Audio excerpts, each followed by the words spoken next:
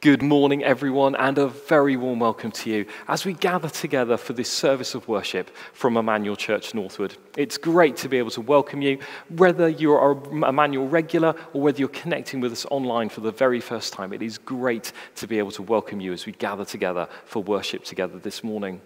As we begin our time together, we do, of course, have a number of quick notices.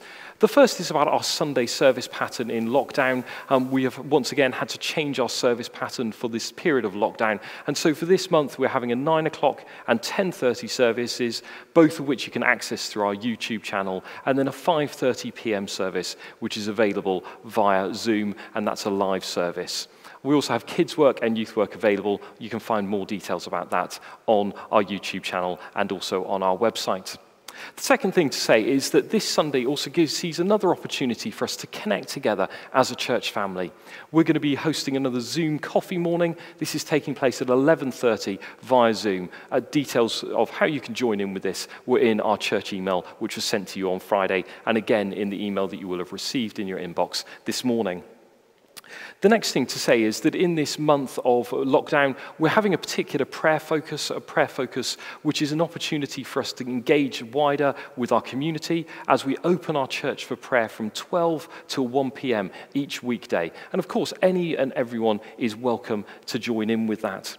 But there's also an opportunity for us to pray each Thursday in November. This is at 6 p.m. via Zoom, and it's an opportunity for us as a church family to gather together for half an hour for intensive prayer, to pray for our nation and our world at this time. Also, for those of you who had signed up for New Wine, you'll have now received an email explaining that New Wine unfortunately has had to be cancelled this summer, but New Wine is still planning for a United event, which is going to be online, and this is going to be taking place from the 29th of July through to the 3rd of August. We as a church will be engaging with that online content, but we'll also, as a church, be planning on moving our deposits to secure our places for United in the summer of 2022. Finally, let me just say a quick response to our gift day. We're in the midst of a gift season at the moment, 2 weeks where we're asking us as a church family to respond to a particular need to fulfill and meet our deficit in our budget for this year, but also an opportunity for us to look afresh at our monthly giving and whether it's an opportunity for us to respond to that call to increase our regular monthly giving. And first of all, I've got some great news to share, and that is that thanks to our generosity, we have received enough money now to meet that deficit. And this is wonderful news and is much to give thanks to God for, but also a huge thank you to each and every one of you who've sacrificially given to meet this need. Thank you so very, very much. However, there is still an opportunity to respond, an opportunity for us to respond to God's call on us to be generous by giving one-off gifts if you haven't yet done that. Next year, we will be seeing a significant quinquennial inspection works that we will need to still budget for and to finance. So your gifts, if you give, will go towards that. But we still also need to see an increase in our regular monthly giving. And so there's still an opportunity for us to be praying and asking the Lord how he's calling us to respond, whether we're a regular giver yet or not. But if you're not yet a regular giver, please can I encourage you to consider joining our monthly giving scheme and becoming a regular contributor to the work of God through Emmanuel Church. I think that's all of the notices that I need to say. So let's just be still for a moment as we prepare our hearts to come in worship and before we use our opening sentences.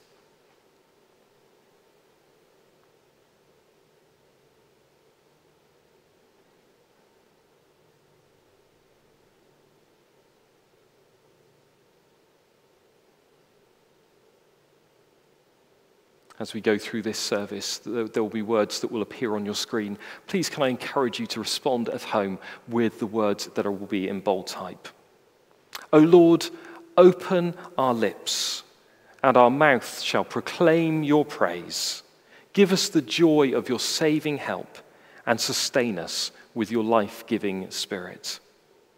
We have come together in the name of Christ to offer our praise and thanksgiving, to hear and receive God's holy word, to pray for the needs of the world, and to seek the forgiveness of our sins, that by the power of the Holy Spirit we may give ourselves to the service of God.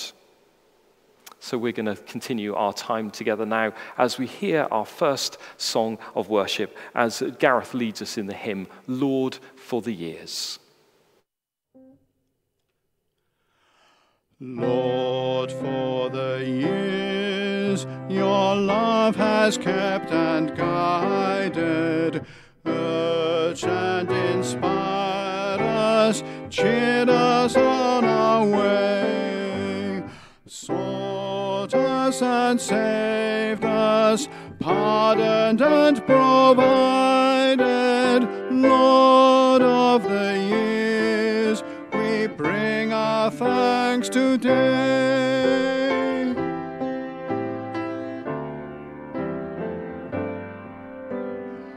Lord, for our land, in this our generation, spirits oppressed by pleasure, wealth, and care, for young and old, for commonwealth and nation, Lord of our land, be pleased to hear our prayer.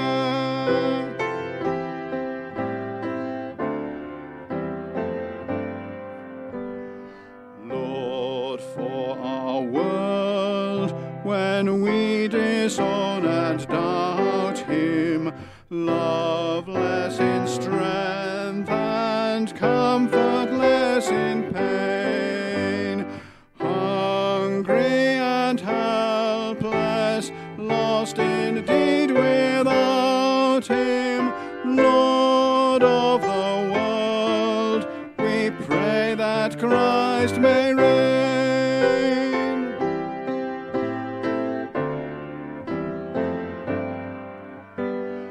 Lord, for ourselves, in living power remake us, self on the cross and Christ upon the throne, past put behind us, for the future take us, Lord of our lives, to live for Christ alone. Gareth, thank you so much for leading us. We come now to a time of confession. So let's be still for a moment and let's allow the Holy Spirit to bring to mind anything that we may need to say sorry to God for, that we've done or should have done and didn't do in this week that's passed. Let's be still for a moment.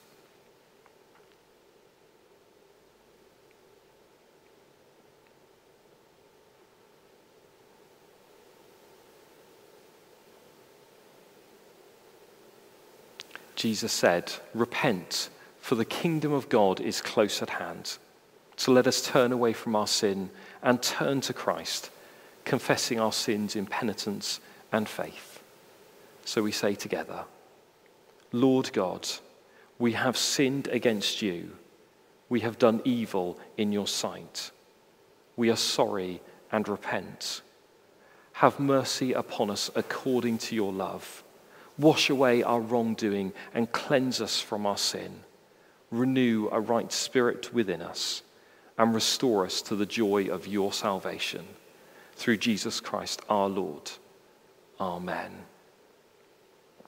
So hear now and receive these words of forgiveness.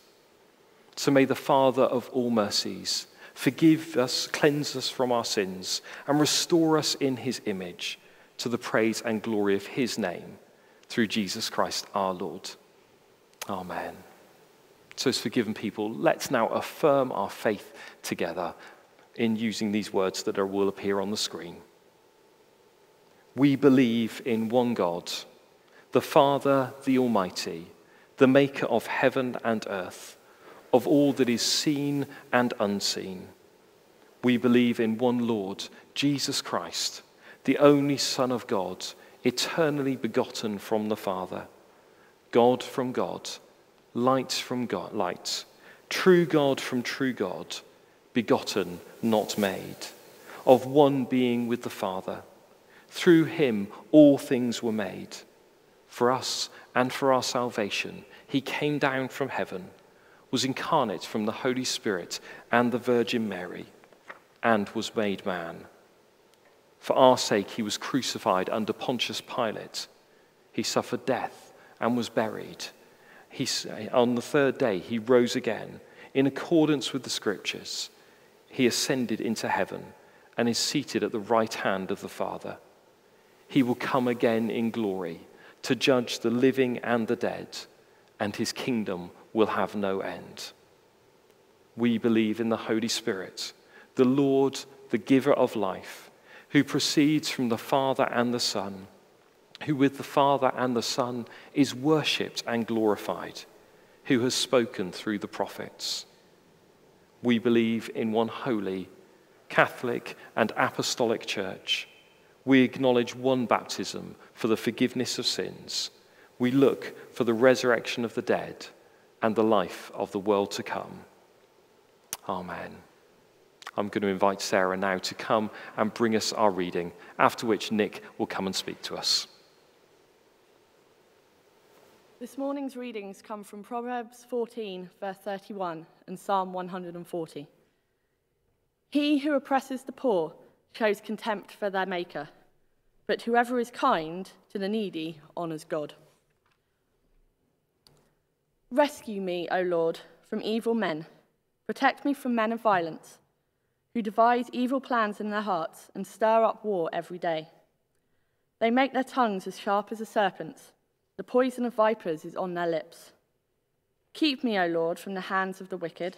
Protect me from men of violence who plan to trip my feet. Proud men have hidden a snare for me. They have spread out the cords of their net and have set traps for me along my path. O Lord, I say to you, you are my God. Hear, O Lord, my cry for mercy. O sovereign Lord, my strong deliverer, who shields my head in the day of battle. Do not grant the wicked their desires, O Lord. Do not let their plans succeed, or they will become proud. Let the heads of those who surround me be covered with the trouble their lips have caused. Let burning coals fall upon them. May they be thrown into the fire, into miry pits never to rise. Let slanderers not be established in the land. May disaster hunt down men of violence. I know that the Lord secures justice for the poor and upholds the cause of the needy. Surely the righteous will praise your name, and the upright will live before you. This is the word of the Lord.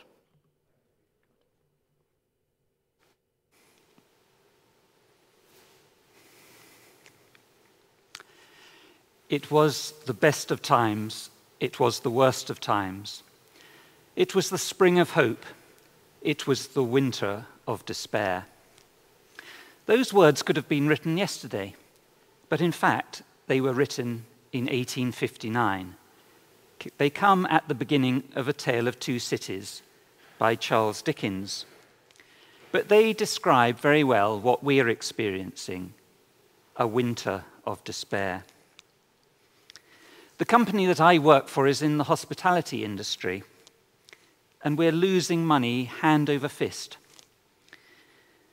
After reopening in July, we were cautiously optimistic that if we had a good Christmas, we might even save the year. But the second lockdown was a real body blow. The pandemic's affected everybody. We've all been affected physically, mentally, and emotionally. But today I want to think about how the pandemic has affected the poorest in society economically. The poor have borne the brunt of job losses, and they have the least resources to rely on. In September, the Trussell Trust, which runs Food Bank, released a report that forecast a 61% increase in food parcels needed across its UK network in October to December. It's amazing that in a rich country like the UK, food banks have become such an important part of our social provision. Things are bad in the UK. How about the rest of the world? I was watching a video put out by the charity Compassion about Uganda, Rwanda, Kenya, and Ethiopia. And unsurprisingly, they've been suffering unemployment, hunger, malnutrition, and depression. And the poorest people are unable to afford the basic necessities of life. One person in Ethiopia said this: "It's known that COVID is affecting everyone, but it is devastating for those who are in poverty." Around 10% of the world's population lives in extreme poverty, defined as living on less than $1.90 per day. And that's a total of 750 million people. There have been 50 million cases of COVID-19 worldwide so far, but physical illness is not the only effect of the pandemic. The World Bank has said that by the end of the year, the pandemic will have forced 100 million people into extreme poverty. 100 million. Twice as many have been infected with COVID-19. And extreme poverty like that is a death sentence. It's not an immediate death sentence, it's a slow death sentence. The extreme poor live comparatively short lives because of the conditions they live in. Drawing on the book of Ecclesiasticus in the Apocrypha, the South American theologian Gustavo Gutierrez encapsulated this in the phrase, "The daily life of the poor is a death." Poverty obviously existed before COVID-19, but COVID-19 has created a humanitarian disaster on a monumental scale. Where is God in all this? The topic we're looking at today is God's heart for the poor. How can I begin to talk about God's heart for the poor in a winter of despair when 100 million people are sinking like a stone? The only thing I feel I can do is talk about Jesus. Jesus was poor. For the last 3 years of his life, he was effectively homeless. He identified with the poor, showing that there's no shame in being poor, and that the poor are not poor because they have been rejected by God. He explained that he had come to bring a message of good news to the poor. In Luke chapter 4, he said, "The Spirit of the Lord is upon me, because he has anointed me to bring good news to the poor." And in Luke chapter 6, he said, "Blessed are you who are poor, for yours is the kingdom of God." He was definitely on the side of the poor. To many, he appeared to be preaching revolution, and that frightened the rich so much that they had him crucified. He was a problem they simply crushed. And I think we have to recognize that Jesus didn't change the conditions of the poor. He healed a few sick people, he fed a few thousand people, but he didn't change things dramatically for the poor. If you have a purely this world perspective, then Jesus failed to help the poor. But you have to factor in the resurrection. Jesus rose from the dead, and the resurrection is a game changer. It provides the key to understanding God's heart for the poor. In the resurrection, Jesus was recreating the world as a transformed world free of poverty. And so the resurrection is therefore God's response to poverty. And that's why this morning, in talking about poverty, I found myself drawn to the resurrection of Jesus. And I'm going to make 3 points about the resurrection. The first one is Jesus' resurrection body is released from poverty, from the poverty that he endured in his lifetime. Secondly, Jesus' resurrection guarantees that the poor, all the poor, will be released from their poverty in a resurrection of the dead on the last day of history. And thirdly, Jesus' resurrection gives us an advance installment, a taste of resurrection life through the gift of the Holy Spirit. So firstly, Jesus' resurrection body is no longer subject to material poverty.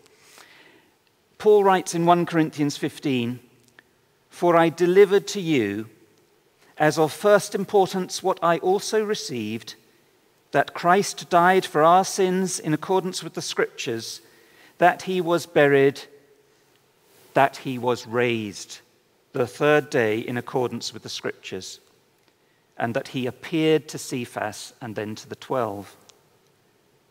The crucifixion of Jesus is followed by the resurrection. Jesus didn't just die on the cross, he rose from the dead. His tomb is empty. The resurrection of Jesus is evidence that Jesus was the divine Son of God, but it's much more than that. It's the beginning of a new creation. Death will no longer exist in the new creation. There's no clearer picture of freedom from death than the empty tomb of Jesus. This freedom isn't just a spiritual freedom from sin and death. The resurrection was a bodily resurrection, releasing the body of Jesus from death, and it's a bodily freedom, releasing the body from everything that makes the body suffer. Put simply, Jesus was hungry and thirsty in his life. Now he isn't. The resurrection body of Jesus is very strange. It's clearly the same body. It bears the marks of crucifixion, the scars of the nails in his hands and feet, the spear thrust to his side and heart and lungs. But Jesus isn't wincing with pain every time he puts a foot on the floor. He isn't struggling for breath because his lungs have been shredded by a Roman spear. His resurrection body is free from all bodily suffering because it has been transformed. Jesus died a weak, suffering human being, but he rose a glorious, triumphant human being. He's free in every conceivable sense, free from every kind of physical weakness, free from hunger, free from thirst, and free from poverty. Rowan Williams, the former Archbishop of Canterbury, writes this: "To say he is risen is to say he is now free to act eternally, unceasingly, without limit. Death and its effects cannot hold him back. The final phase of human history is shaped, controlled by the liberty of Jesus." Obviously, this has enormous ramifications and implications in all sorts of ways, but for this morning's purposes, all we need to say is that the liberty of Jesus means that he is eternally free from poverty. For the risen Jesus, poverty has simply been obliterated.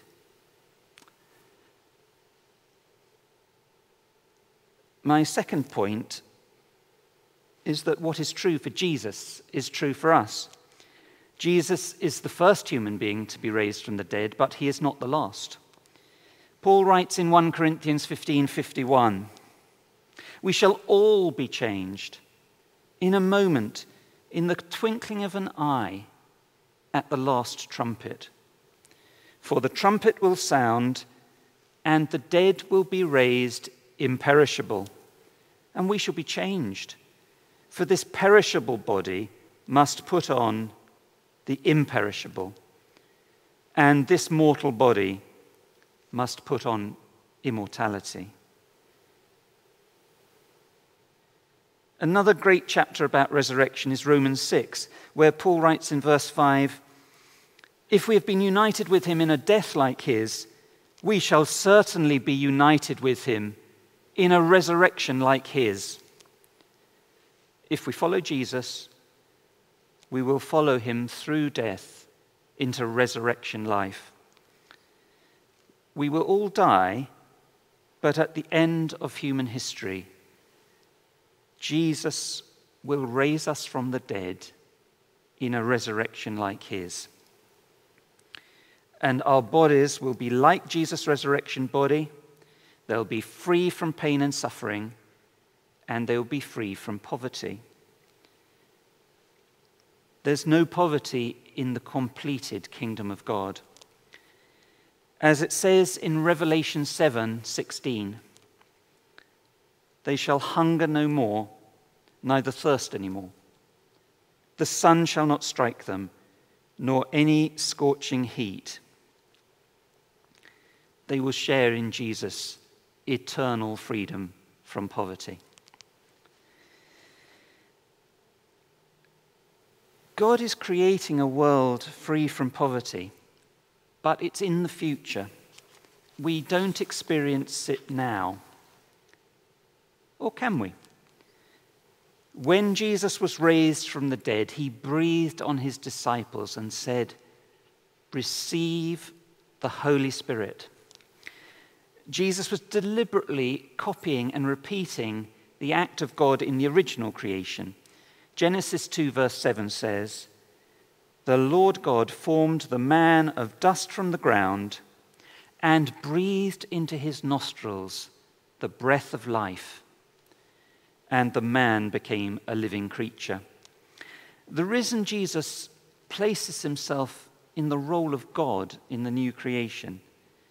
He repeats this scripture. He breathes the Holy Spirit, the breath of life, on his disciples. And the gift of the Holy Spirit means that the new creation has begun. We can experience something of resurrection life, not the whole package. We'll only experience it fully in the future, but the Spirit gives us an experience of that new life now. And when we put our trust in Jesus, he breathes his Holy Spirit into us, just like he did into the first disciples. And the Holy Spirit assures us in our innermost being that everything is going to be all right. The Holy Spirit transforms our attitude to life. The Holy Spirit comforts us. The Holy Spirit gives us hope for the future. And the Holy Spirit inspires us to change our present. So, in summary, God's heart is shown for the poor by three things. He raised Jesus from the dead, he will raise us from the dead, and he has given us the Holy Spirit. But the fact remains that we live in a world which has 850 million people living in extreme poverty. The resurrection of Jesus gives us our ethical impetus and direction. It gives the church a mandate to serve people's physical needs, their bodily needs, as well as their spiritual needs. The bodily resurrection of Jesus shows that God is interested in the bodily needs of people. The resurrection gives us our mandate.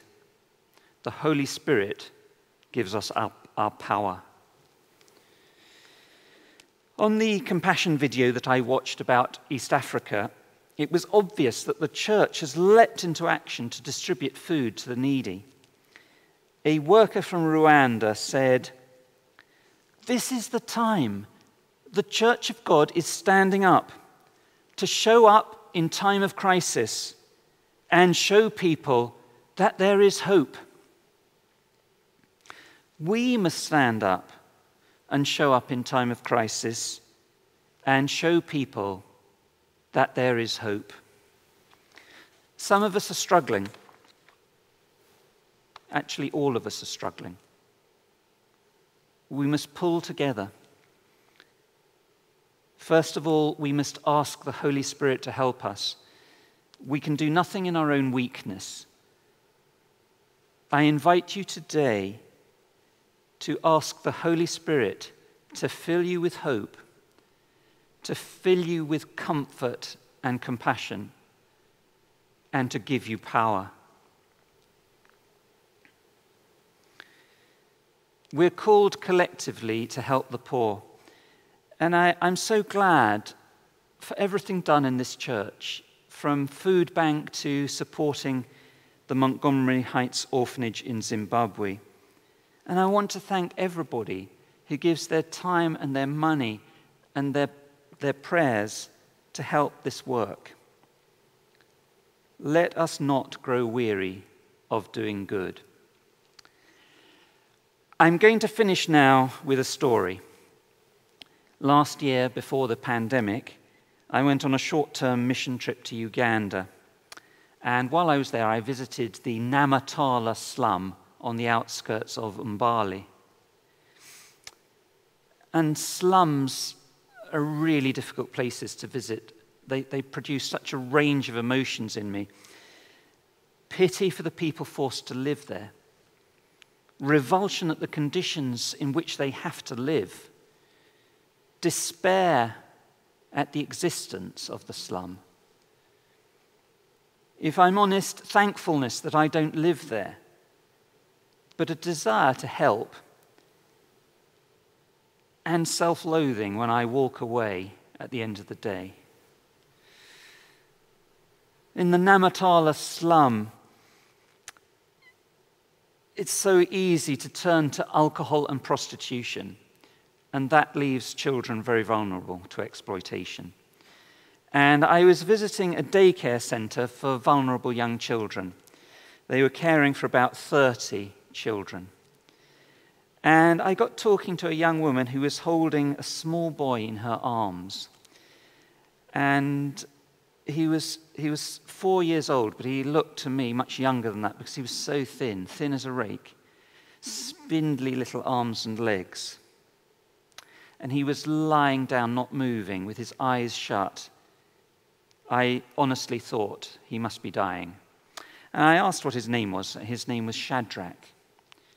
And I asked if I could pray for him. I'm well aware that the poor need much more than my prayers, but I also believe that when I pray, I am praying to the God who raised Jesus from the dead and cares for the bodily needs of the poor. And frankly, it was the only thing I could do. But I didn't know what to pray. But because his name was Shadrach, I prayed that God would bring him through the fiery trial that he was facing. And as I prayed, his lips parted in a huge smile. A broad grin erupted across his face. His eyes remained closed, but he grinned. And the woman holding him said, "He is receiving the blessing." And this memory has stayed with me. It's a nice memory in some ways that the little boy Shadrach smiled when I prayed for him.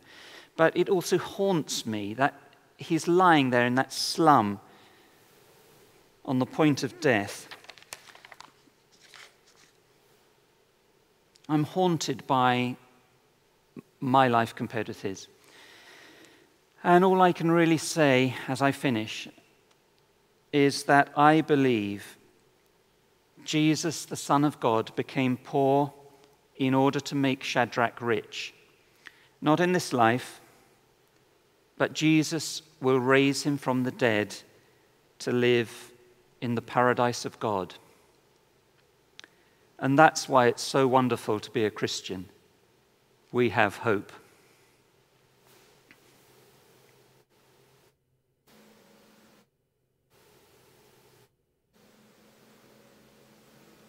Nick, thank you so much for speaking to us this morning and your challenging message. Let's just pray for a moment now as we respond to that message. Father, we ask that you'd come and fill each one of us afresh with your Holy Spirit this morning. And Holy Spirit, as you come and as you fill us with your hope, fill us with your life, fill us with your power, but also fill us with that vision of your kingdom, of that new creation that we are called to play our part in bringing on this earth. Lord, thank you that your heart is for the poor. Lord, I pray and ask that you would turn our hearts towards the poor too. And Lord, that you would show each one of us how you're calling us to respond. For we ask it in Jesus' name. Amen. I'm going to hand over to Graham now, who's going to continue to lead us in our prayers. Good morning, ladies and gentlemen. In case you don't know me, I am Graham Fowler. I offer you a potted 70-year history of myself. I was born of Christian parents, went to the University of Life via the Royal Mail, a funeral company, and then driving minibuses for people with disabilities. And now I look after my great mum of 95 years. Great interest in transport matters has taken me all around the world, and a great gift from God. Being a Christian, thanks to Mum and Dad, Emmanuel, but that great man who was promoted to glory last year, Herbert Hackett and Covenanters. With this in mind, I commence my prayers with a verse from Joshua 1. Be thou strong and very courageous. Do not be afraid. Do not be discouraged, for the Lord your God will be with you wherever you go. A prayer for our country at this time. O Lord, at this time of coronavirus epidemic for our country, we remember those in the health service, the doctors and nurses, and the hope that the lockdown doctors and nurses, I hope the lockdown we are all in, and we abide by the rules, that hospitals are not overwhelmed with patients. Be with those who are affected with the economic effect of the virus, the poorer parts of our country. I name a few places: Harlesden, Willesden, Tottenham, East End of London, Liverpool, Lancashire and Yorkshire. I noticed, I mentioned yesterday of the city of Hull as well, Durham, Sunderland and Newcastle. Nearer to home in Northwood, our biggest employer, Heathrow Airport, for those who have been laid off or in retail, hotels and taxi drivers. We hope with the vaccine on the horizon to give us hope, but not to be despondent if more time is needed. Amen. Now, a prayer for our world and its leaders. We pray for an American acceptance of their recent election results, and that Mr. Trump accepts defeat in the right way, and that America moves on from all the violent action of recent weeks and encourage the police to check actions, and the new government under President Joe Biden tackles some of the issues such as American poverty and the coronavirus. Be with our government here with negotiations with Europe so we can trade in an amicable way, and also look at ways to stem and help desperate refugees. We give thanks for Her Majesty the Queen and her family and her long reign. Be with our Prime Minister Boris Johnson as he leads our country, and to overcome the arguments and his period of self-isolation at number 10, and realise that the country needs a united leadership, an example that goes for Wales, Scotland and Northern Ireland as well. Amen. We pray for our local community. O Lord, be with our local community, especially our Member of Parliament, David Simmons, and our councillors, Carol Melvin, Richard Lewis, Scott Seaman Digby in Northwood, and Jonathan Bianco and Duncan Flink and John Morgan in Northwood Hills.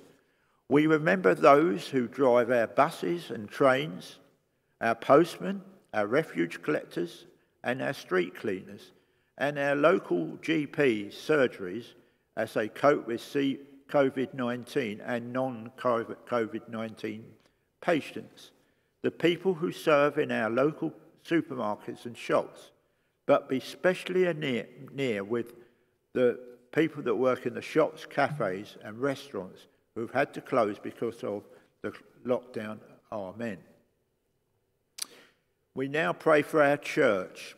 We give thanks for our church of Emmanuel here in Northwood and our wider Church of England. We bless our senior bishops, Justin Welby, Sarah Mullally and Pete Broadbent, and encourage them to talk to the government to bring our regular worship back to our churches and be able to sing carols at Christmas. We give thanks at Emmanuel that we always have excellent vicars and curates here, and today we remember Tim, Dave and Christine and their families, especially coming up to this busy Advent and Christmas season. We trust that the recent gift day will help relieve the deficit, and we give thanks to the recent events, the worldwide event and the remembrance services. I especially give thanks for James's video with some senior Emmanuel friends, including my mother, sharing their wartime memories for the children. We trust the new initiative set up called Connect, and we trust that they will live up to that word, connect. Amen. And towards the end of our prayers, I offer this prayer for our family, church, Emmanuel family. O Lord, we bring before you Emmanuel family, especially the friends we have not seen in church or Bible studies. I'm thinking personally of Peter and Jenny Aston and Nigel Creswick and others you may know. And a special thought for the future of Wednesday Fellowship after COVID-19.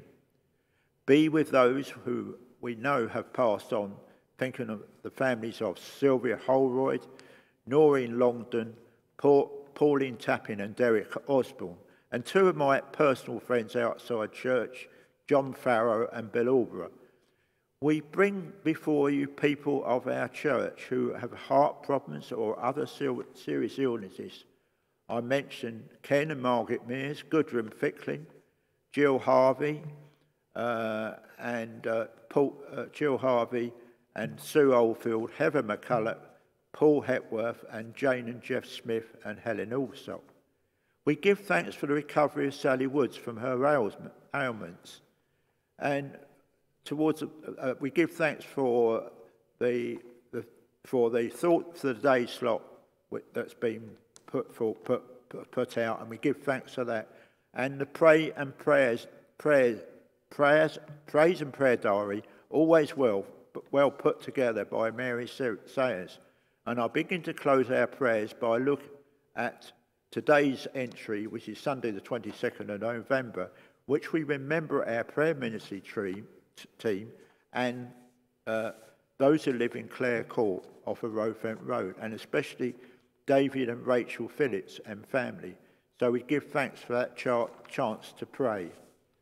Now today is, it's a collect for today. It's the 25th Sunday after Pentecost and the end of the church's year.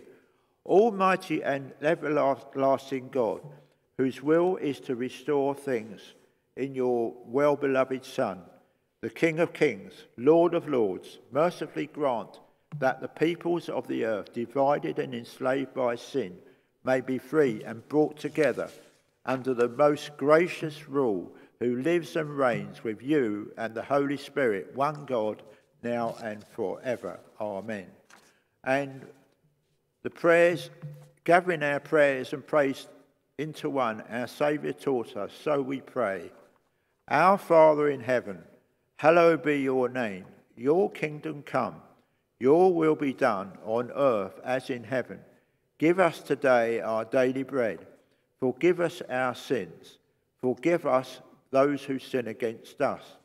Lead us not into temptation, but deliver us from evil. For the kingdom, the power, and the glory are yours, now and forever. Amen. Graham, thank you so much for leading us in our prayers. We're now going to finish our service with our final hymn, Be Thou Our Vision, as Gareth leads us. Be thou my vision, O Lord. be all else but naught to me, save that thou art. Be thou my best thought in the day and the night, both waking and sleeping, thy presence my light. Be thou my wisdom, be thou my true word, be thou ever with me, and I with thee, Lord. Be thou my great Father, and I thy true Son. Be thou in me dwelling, and I with thee one. Riches I heed not, nor man's empty praise. Be thou mine inheritance, now and always. Be thou and thou only the first in my heart. O Sovereign of heaven, my treasure thou art. High King of heaven, thou heaven's bright sun, oh, grant me its joys after victory is won. Great heart of my own heart, whatever befall, still be thou my vision, O ruler of all.